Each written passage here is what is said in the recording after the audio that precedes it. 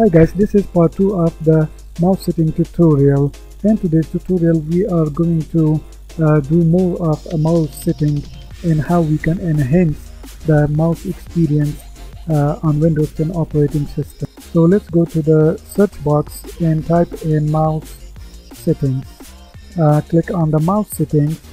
In the last tutorial I showed you these settings and we are already familiar with them. So in today's tutorial we will work with adjust mouse and cursor size, and then in the third video, which I will probably publish tomorrow, we will work on additional mouse options. So today's video is about adjust mouse and cursor size. Let's click on this link.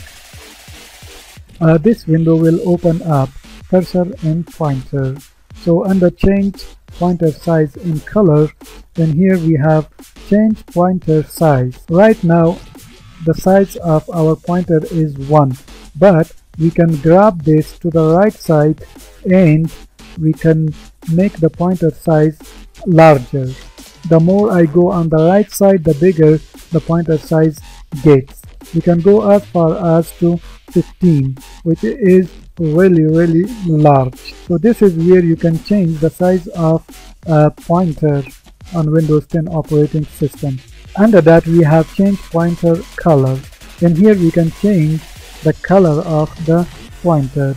Right now we have selected this one, which is a white one, and then we have another one which the color is black, and then we have the third one which has black color, but when we hover over somewhere we can see some white spot behind that. And then we have the options of choosing different color, and here we have different colors, as we have the lime, we have yellow color, we have gold color, and all other colors. But if you don't like them, we can also pick a custom pointer color by just clicking on this plus sign, and then from here you can choose pointer color that you like. You can also go here and click on this drop down menu that says more. From here we can change the value of the color. So I will choose this one, increase the value of red, and then click on done. And as you can see, it has just changed to a red color. Change cursor thickness, and here we can change the thickness of the cursor when it's blinking.